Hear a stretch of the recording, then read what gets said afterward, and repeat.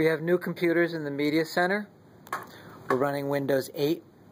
It's going to be a little bit different when you sign in. You're going to turn the computer on and it's going to look like this. You can touch any key. It should bring you to a login screen. If you've been on the computer before, your name will appear. If not, you'll have to click Other User. Just like the old logins, you're going to put in your username for the network.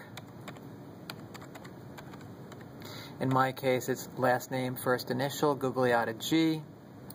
My password.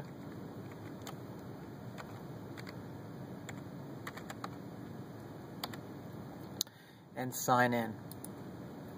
If it's the first time you're signing in, you're going to get a bunch of screens that say it's setting up for you. You'll just have to wait through them. They're just colorful screens that say they're setting things up for you. Then you get your desktop. Your desktop is pretty familiar. Shortcuts. The old start button's different. When you hit the start button, you get a bunch of apps that are available to you. You can always bring your mouse back to the lower left-hand corner to get back to your familiar screen. And Google Chrome, we're pretty highly committed to Google Chrome. You'll sign in. If you already have a Google account, that's great. We also have network accounts at mcvts.net now.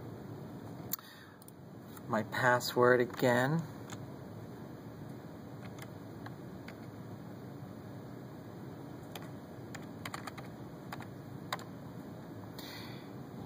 And since it's a shared device, I don't like it to save my password. That'll be up to you. It shouldn't be a problem actually with different logins. And I hope everybody's ready for this. Classroom.google.com.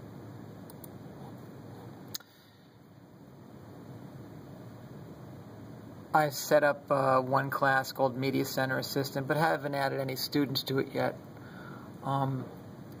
When everyone starts using this, it will be amazing how much paperwork you will save. Forget about making copies for students. Forget about collecting papers. You will be able to have them access your assignments online. You'll be able to have them hand in assignments online and comment on said assignments right online 24/7. You'll be able to use the hundreds and hundreds of tools online to flip your classroom and present your information. It's a new age. I'll help you get into it. That is all for now. Signing out.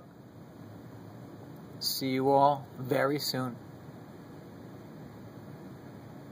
Oh, another thing I should show you.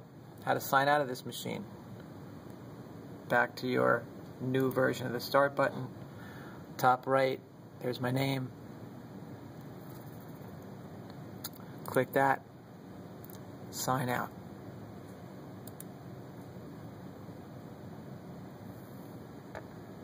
Bye-bye.